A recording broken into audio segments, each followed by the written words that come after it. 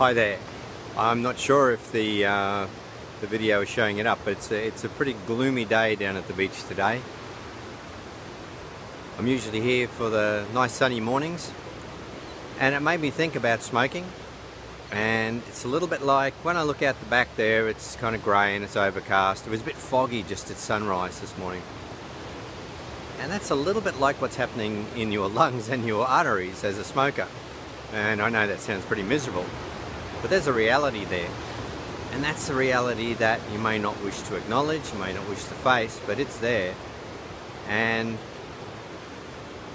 the thing is, you can do something about it. Smoking's a habit. It might be a deeply ingrained habit. That's it. It's not a powerful addiction.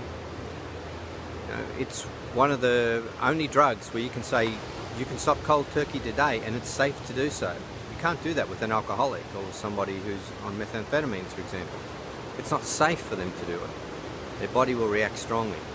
Now, if you quit today and just cold turkey, you'd probably feel grumpy and upset, and you might not be very happy, but you're not going to be in the same situation as those other people with true addictions.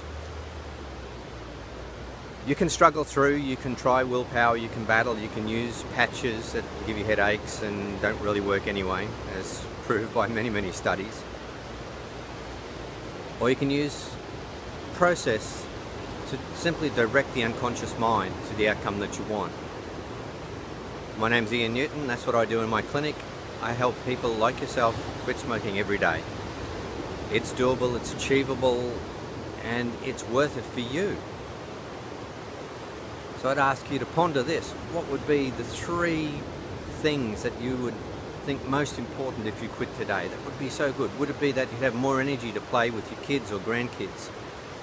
Would you just wake up being able to take deep breaths and feeling good? Would you be able to put aside that whole threat about cancer? I recently had a little cancer scare myself, not related to smoking, and when it was resolved, I have to say I was relieved, very relieved. Well, you can too experience that because it's there in the back of your mind, it must be.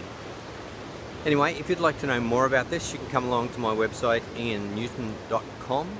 You'll see information on smoking and other things I do in my clinic.